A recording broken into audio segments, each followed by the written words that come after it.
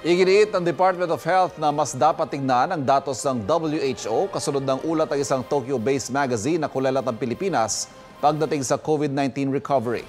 Ang FDA naman sinabing hindi muna kailangan ng bansa sa ngayon ang booster shots para sa COVID-19 vaccines. Narito ang aking unang balita.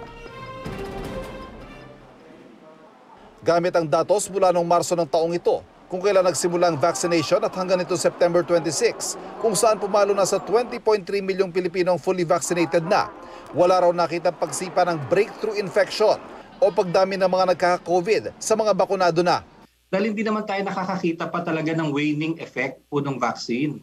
Dahil kung at 5th month, makita po natin na bumababa na yung kanyang protection, dapat dumadami po yung nagkakaroon ng breakthrough infection. Ipinakita rin ni Domingo ang datos sa kanilang monitoring sa mga adverse reaction. Sa 20.3 million na fully vaccinated, 0.15% ang nag-ulat ng suspected adverse reaction at mas maliit pa sa 0.006% naman ang naiulat na serious adverse reaction.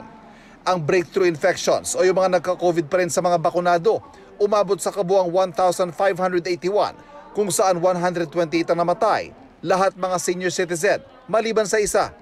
Makikita naman po natin talaga yung pattern that once people are vaccinated, the possibility of you getting COVID goes down.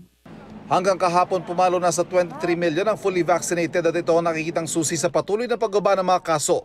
77 ang target population ng Metro Manila, bakunado na. Walang direktang bagid ang Pangulo kung hudyat ba ito ng pagluluwag, pero ito, ayon sa Pangulo, ang paraan para sa ating pagbabalik normal. I would like to ask everyone to go out and get yourself vaccinated, regardless of the brand. This is not just for your own protection, but also as is your part of your civic duty to protect others, and also allow us to turn the page to get everyone back on track to normalcy. Sinagot naman ni Health Secretary Francisco Duque III sa kanyang presentation ang balitang kulelat o panghuliang Pilipinas sa 121 ng mga bansa sa COVID Recovery Index ng Nikkei Asia. Datos ng World Health Organization ang ipinresenta ni Duque. Mas kumpleto raw kasi.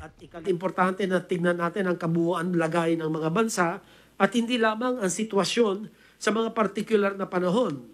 Kung 7-day rolling average ang titignan, ay isang bansa na kasalukuyan tumataas ang kaso ay makakakuha ng mas mababang ranking kumpara sa isang bansa na natapos na ang kanya pong surge or pag-peak ng mga kaso nito. Samantala, magpupulong ang mga Metro Manila Mayor sa ngayong araw para sa mga gagawing paghihigpit para sa undas. At inaasahan din ang pagbabago sa oras ng curfew ayon kay MMDA Chairman Benhur Abalos.